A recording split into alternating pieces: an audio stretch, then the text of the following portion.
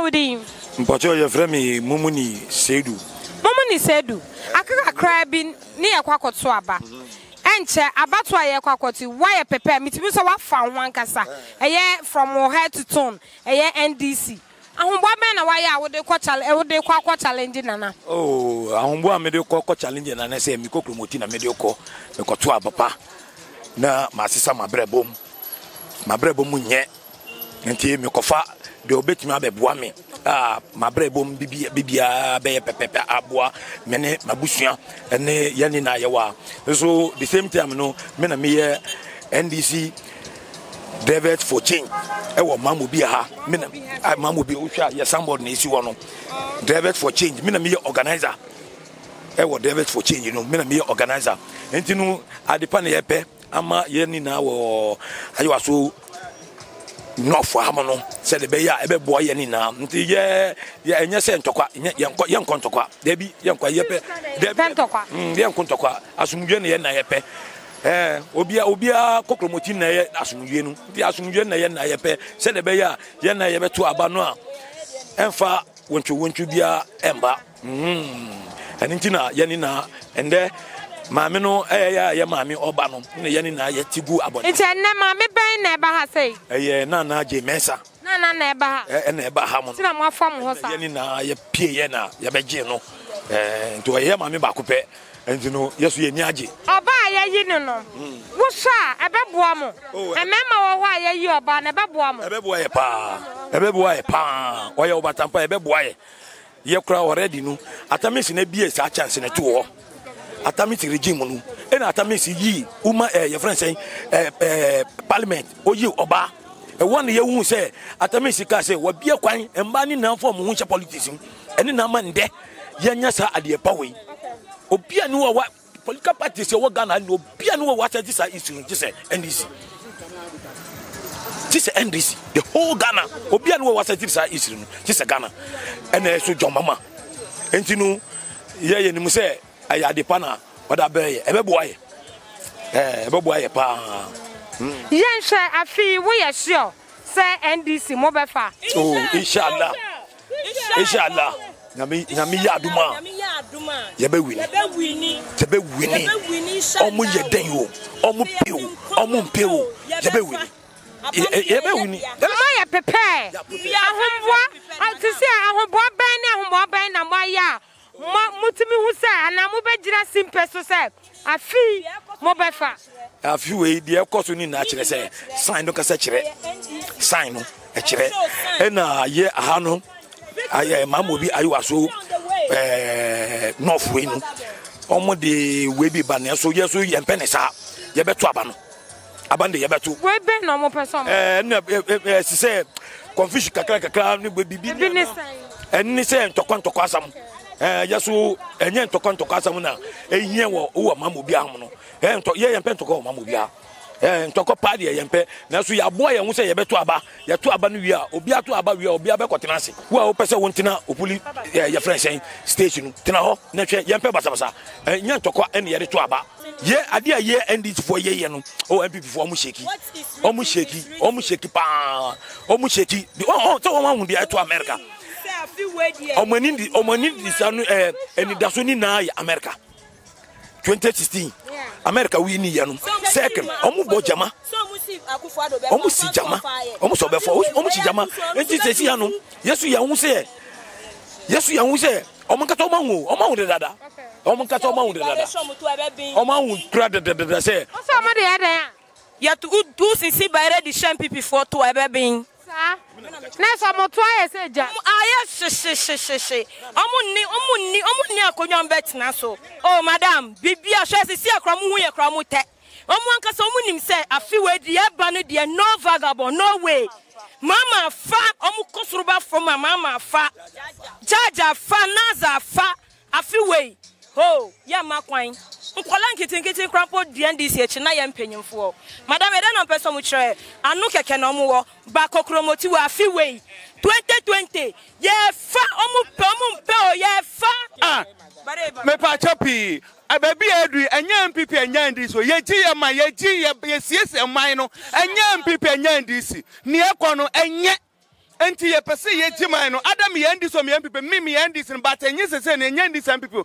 ye jiman no ya siesie no mo je wane sai ho mo je wane sai me ye jini se me ba ye jini san se yekoto aba kokroboti wo ho no yekoto aba me ania mimi hia ne se no nia ba bia nia ma no kono ya ka kire yen se yetisika so nso okomodien ba kono no se flag here se won we one district one factory and who flag na ya kekere no anti se you for job and say kekere flag or pole ho you for job anti madam ye jimani anya you for job ni ye ni anya sika wo yembotom anti ni ekọ enya anti enya se ndi se nya pipe o manu na epese ye je no job dey wa kire nse na ye to aba American president no tise se wa kire nse na ye to aba na enya se ye to se ye pagana ne Ghana akosu ye pagana ye hwe one madam hwe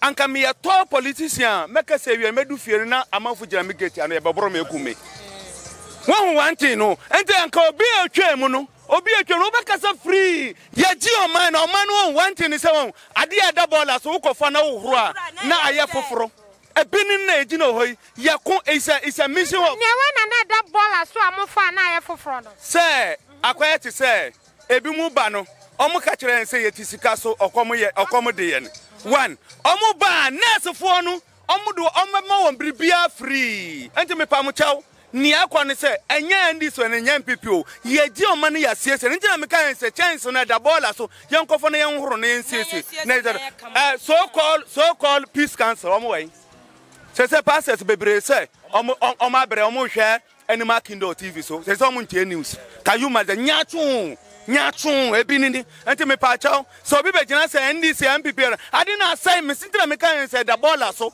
ye kwa kofa na ya je ni ebre Mahama be ji ye ni ebre ye tawechi ti sa chacha ye di wechi omuko suruba forma 4 years obi atena so 4 years obi nko na obi mbra wo se wo matena so 4 years kwa na obi mbra me pa so wodin pa cho mi di Sauda Amadu afi wa pepe ben ahunbo ben na wa ya wudi confess aben abano because asa wa ya do bisa na de wani nji sa o sata de na na e kom na edi omo si health insurance en cover she madu eduro ma ti am pass go si mi ntia mi na omo mi challenge omo wo hospital mi si mi ntia am pani sika na kwanso man tia me pa cho wudi aja free education omo ba no omo aye ni trafficking nti nkwala na mu kwa mu nsuahwe na we abetena 3 months na we mu akọ 3 months on wanye ni ye free education ni die ampa na na de wanye ni ye nti onko na jomama ombra na ombe siesie mai ya da se me padaja udin ye frame fuse na kwala ebu Suleiman na lamte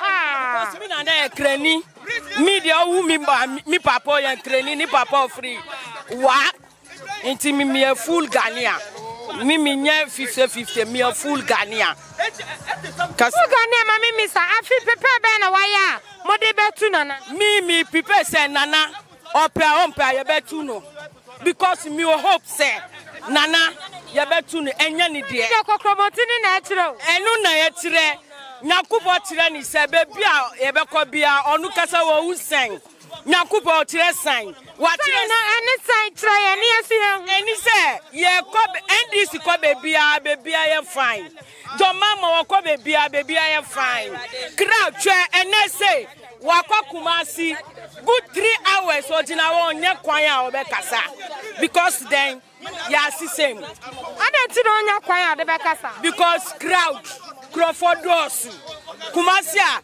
yesi omu strong old say NDC ya jiwo into 10-50-50 70-30 omu 30 you was 70% wo Kumasi Ashanti region almost said 7th December bedroom nyakupo man kwantintin nyakupo betire nyakupo wanya tire wie jomama fa ni MP susu be fa yada se sama ne Adepa twetwenko anenso yegusu ewo Maamobi ajiga na fo ajenchira ye bisa sa Maamobi for my ready edu akakakra December 7 yakwa kwato aba o my ready Abo sesam anamo to aso na we ne nya ye bra nimnyam bi aye besa ono so ye misa no me ba cha me de shot ona ba cho me de Mohammed yeah afi NPP NDC wa wo sha me nkasa eni nyina kire sa we ye nanaba me ye misa ma ready oh ya ready ready awa ne say ya ready ya ne say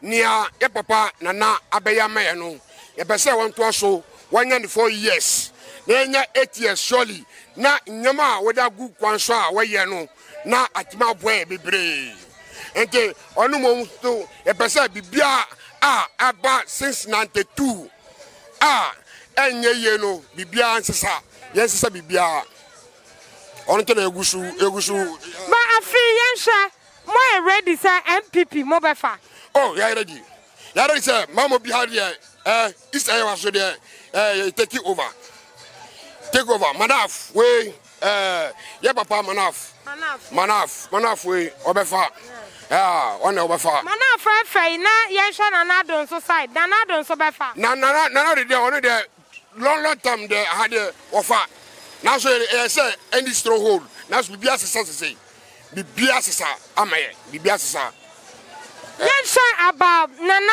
eda number 1 ayamo de samo papa da number 1 of course Uko ball crown say 1 goal what we ayade ay ball sama obi antimi ntaki biom on the number 1 there nyokubo na yi amaye enye ye nkasa na yi o nyokubo na yi maye oh manage say ye be fa na nkese manage say be fa no ye bi say ye papa nana wa yade ade wa ye so eboye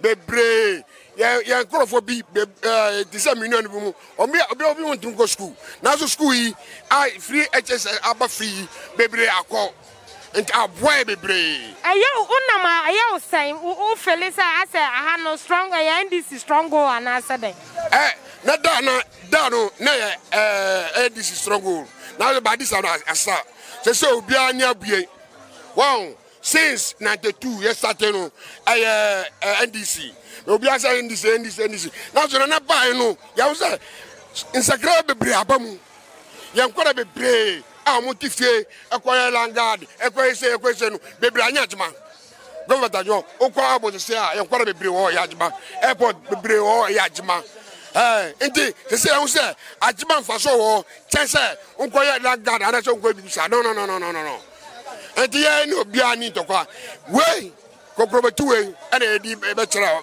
bia so say obi omo say difference abamu pa ade kakra na ekoto aba advice be na wo kama nanama ana wo kacha nana fans oh mimi kiro bia say ukotu vote akofie na result no ebeba ufie aba fie a no waji wani uji wani wo ade chia amachia na obi aso white na ina ya ba bonten na abeji ani na so anajo no dies ye kan aba no ure trafie ye mpe gidi ye obi abi wonu obi wontokwa edi so say hey no de bibia so no utu aba wi akofie unya macho unya pull agent we are pull agent a gina ho kan na hu say sare ya kan sare ya nya wa ha na wachro sare ya nya wa ha na wachro wajima no pull agent wajima no na unya pull agent a wo betu aba no akofie.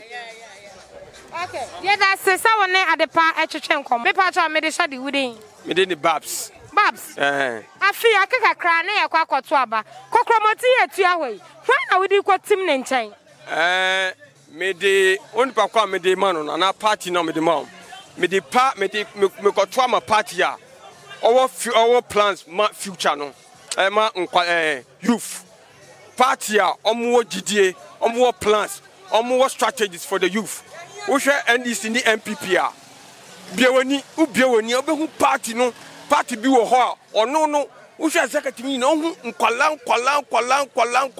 ana mo youth no mo party no ana show say party bi wo ho a no our plans ma youth no share the other party no so enkokora no they say baby edu no yepe omunim ade a esi so na youth no so na omunim de ade a ekoso na okofa akokra na olidi wa ye ko he ankokra started in 1970 send the papa na nkasa kan o say Gorgeousburg economy and the strategy na oxo but this year no ye the youth sami jamfi enum ni ade o hwe national to grassroots na o hwe party no omo youth no oho na nkokoto am me na me nka tro de koto hwe party no omo youth omo youth activities omo do youth and na make sure say koto man and wo win me party Ojina Homa youth and then number 2 no Mahama and oba ayawasu north ya jaja entimi me catch bia so obi owo Maamobi ayawasu north bia wani natuma jaja and Mahama de wo no Nowdin me did Abdul Manaf Ayite second vice of ayawasu north. Okay vice yemi saw ahoboba na waya wo de twan 7 December. Oh Akufo ya adomodia 7 December ahoboa no dia ya bidodo since ye started politics wo ayawaso north we ahoboa no dia this time no dia coast chain 2016. Okay. Yeah. Enti aya ahoboa yensha afi NPP obetimi abobo niama NPP aye de aboa aman Ghana.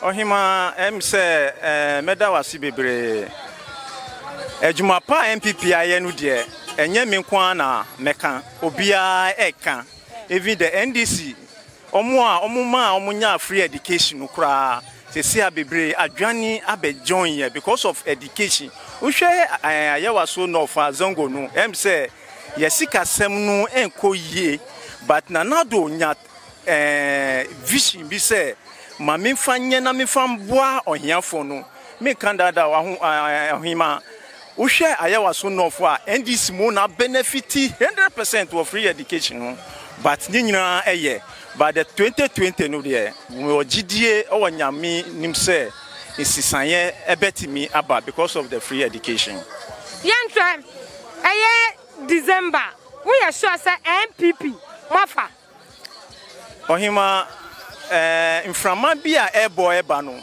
enye mi na meka nana de 100% we win awie but ayawaso north way for the first time in 28 years no activity bibia enkoso for the first time nyami beye adun sa seat we yebeji efrom sem assurance amede be ma no what will give you assurance afi ayawaso NDC mopo amafa yensha eniema mode atoto kwam wo sha ade nana na edane kwam de 100%. Okay. Ade bibia perfect enye se ebia odiska ebebe hye botom ba se bi ska obekotua e was stool no saska no wo botom a odi be den odi be te bibi aba botom enu kwan no de yedana na ase yo samre ogusa wo hwe Adepa TV eba cho your friend say I from me ayalasa ma hu se oka NDC yen what design no NPP NDC e na ma why ne saade Embacho Ghana NPP ni NDC is oko US Republican ni Democrat yes nti ye yina ye bako one country one people nti o he me kana ubehu Akufo Addo oso ubehu Mahama so is excellence o mu ina obi a picture oso ubehu NDC logo ubehu NPP logo adenti ye nipa bako yes good ye nipa bako Ghana haya na abato no ebi hu ne se we NPP ni a meka se ne tamfo ni NDC ni obi so NDC ni wo se ne tamfo ni NPP ade na ma wo de wo tena se e ma wo de wo su se sa de we de nyina ye nipa ba politics a divide here in Bauko US say Democrat and Republicans corner divided sa so na oba Ghana NPP ni NDC division no Boni bekas a hostile. And a baku winia Boni bekase Dr. Kwame Asama bekase state capture. Baku winia no a capture state no. And yes sir, mayan kone sir. Ye na a one country, one people, one destiny, one nation. Ye na Ghana ye diem, you know the future of Ghana. ana e was say your man die akoma so the fish of Ghana was a man there NPP NDC omu no se omu di so anasa omu wo so a omu nyuma anasa onyuma mbe na oman no ohu no masai ye be ndan aye den ya ye be ndan ye be fa no sa em say civil society media mojuma pa mo ye mo ha to shape good governance kai ye shape good governance. It's not about MPP, it's not about NDC, but the good governance. And then you promote to, you put to check either MPP or NDC, whoever. Also put to checks and balances, you know, to the way they steer the affairs of the nation. Until yes, good.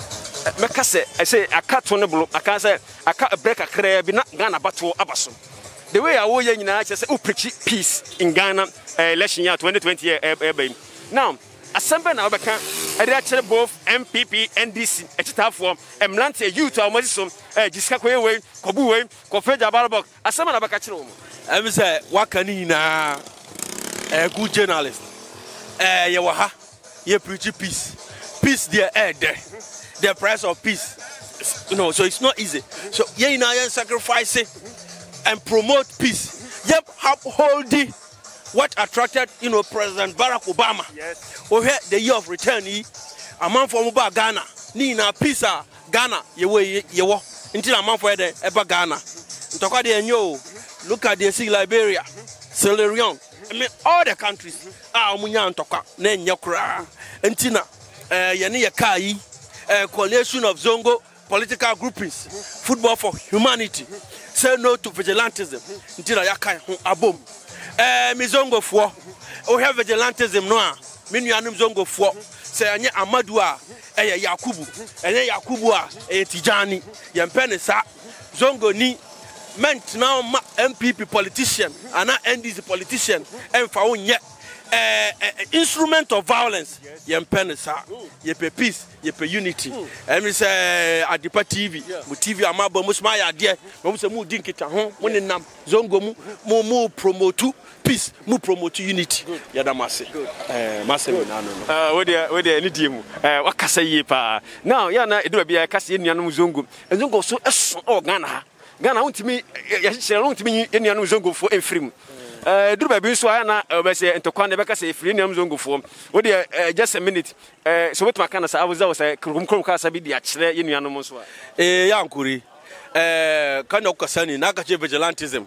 Mba Aminu ba Yakubu mba Yakubu ba Tijani mu yan zongo ake yusu mu ake fada kuma ye kai wurin baye ma zongo nawa ake ba mu nji Dr. Gafaru what the politics of tokenism politics of abinci ake ba mu yan zongo ba wani abin kirki ake ba mu ba kuma ye kai wurin fada mu yan zongo ake yusu mu muke fada muke zagin juna naki muke ji da juna naki mu ciwo yan zongo ku tasu ku saya ku tasu ku saya ku bar fada ku zama guda ku zama guda imamai muna send muku message nza ku utuba ku sa peace ku promote peace cikin utuban ku kar yaron zango ya je na fada kar yaron Ghana ya je na fada muna need peace mu guda ne annabi Muhammad sallallahu alaihi wasallam ba ka yi ba ya so peace ya so guda shi no okay ya da sebre we dey pretty ya my pa it's some dey mo sheka ya onu an ka and what design no me pa cho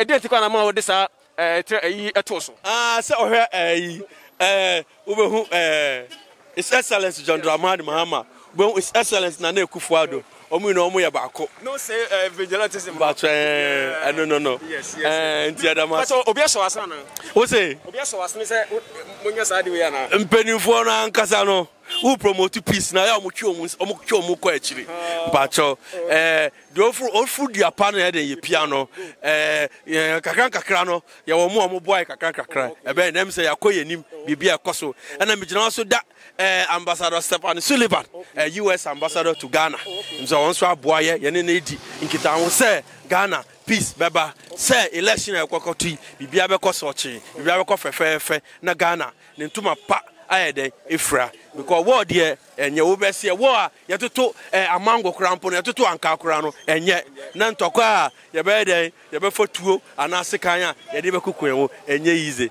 ye do yen yemfa baako ye no Ghana ne hia Ghana na yakoma so why ye kai after December 7th ni na ide etu betwa de obedi no nyame enesi hene ena nyame so kra no wosi de obedi no nyame ida afa na wie em se de dey na no ayebe sanko askake enti asam ni na no no so na chenko thank you now din Ochome de Priscilla yenhwe why ahoboa ana homa ben na why a wo de kwoto aba me dem my bibia wo se me ye bia o my ready pa ma hu se me wo age na fe we dru se me metima vote my ready pa he me gine when ready NDC dia na NDC ayama wonti a wo prefer so no deserve waba okay me partner maybe NDC dey me no me kai tam na me won SHS no me yare ye pa and me koda hospital e Volta region certain na health insurance is very effective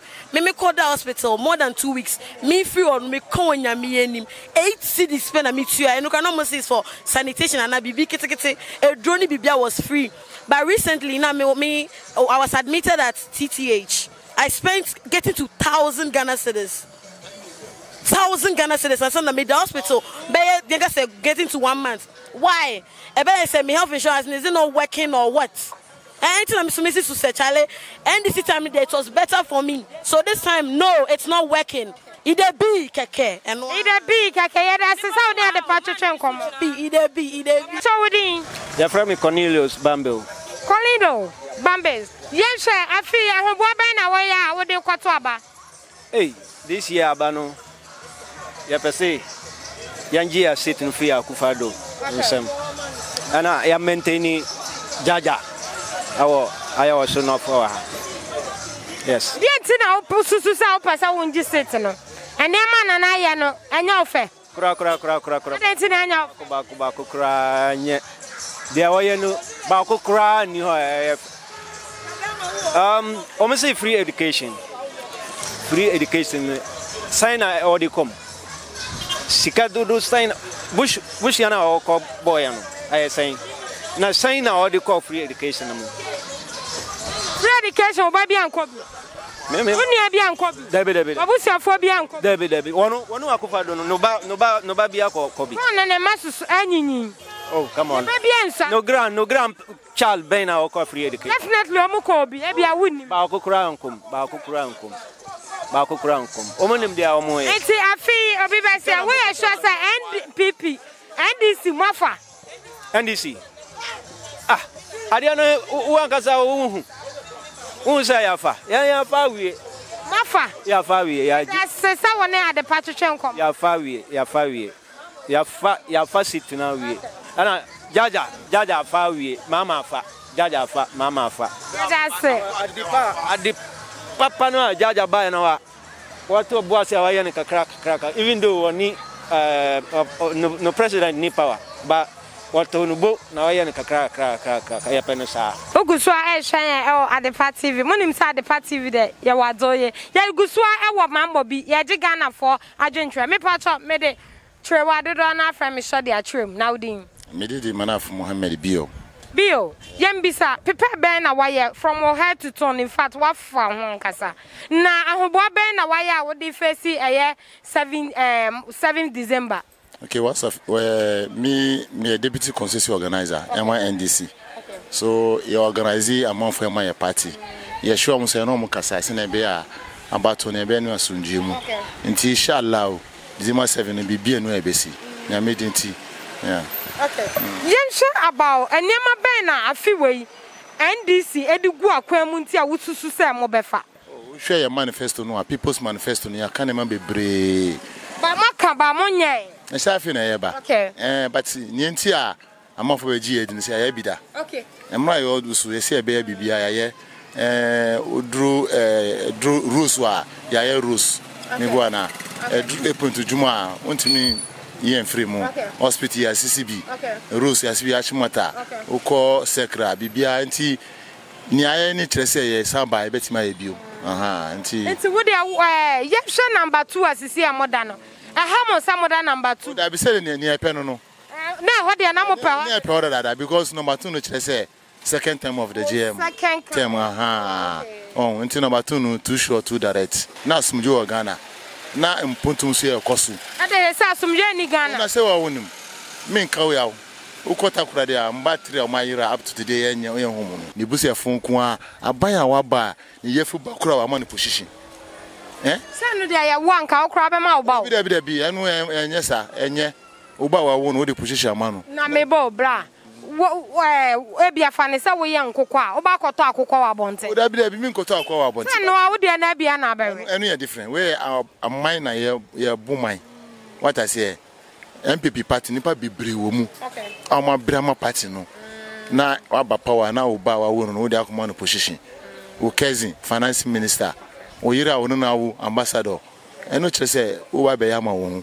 Enye kru na anaye kan sen aha enye kru no na open ye what I say ba mra jo mama wa hono ni busa ni ba ko pe na wodi na hye government ma just bawa ba mo kan na na do gina won se won be family and friend ba oba ye no de na ye hu chese na na do ne ji won mu Ghana fo abre se o mo sisa no enye sa Ghana be san ko ye chi bi okay eti afi we ye sure say NDC mo fa inshallah we afa wi inshallah abande ya afa wi 2016 near course yentimi nka ba fie de ye gina pintin ya ready okay come be fa so bia inshallah be fa abatu no o se kwa be fa so bia me pese won hwa me camera yi mu na me pa o chow edu abatu a etutro se muslim na yete e wo muslim ye bodi na muslim bata ho me pa cho ka woza mame say speaker woza kame okay since 1992 okay I to about what to say to someone nimada ambassador because here nuafo nti ha de wonya hwi ye be kasa be dedede by them the day no e be ko boko to abinam ke sumu gema jamani shekara ngaza abin zai sarauta Allah ke bada sarauta muna campaign NPP NDC mu duka yan juna ne muna rokan jama'a saboda Allah mu zabin ga lafiya mu kare lafiya wanda Allah ya bashi nasara shi mu doki gudu ba Allah kana stand ko amma mu imani NDC ya mi ya ci fada zage be kawo alheri mu duka da yani December 7 mu vote lafiya mu kare lafiya abin da ke cin kai ami na wudin then the Blackie Arabia frame Blackie me pacho ahobo ben na waye eya aka emren tia wa da yentem ya yekoto aben ma obo anyina ye me ye ni say NDC obefa na ofa ehun say NPP o wi ni no ojamu ma no beko nti me de ne me pase me so me kan say Ghana fo ye nyina ye nte ase say jomama wi ni Akufo Addo on hanu ma no beko Sunday be ya asumdwe be ba Ghana me de ma sem nyina ne nen she kan bio yo samre uguso hwe Adepa TV na obepie mo Maamobi dia in fact NPP flags NDC flags adjacent ne cent na ji ba bia Kromia nyina da ne NPP ne NDC flags in fact FAE papa NDC for the ha na NPP for the ha aja FAE pa no papa mana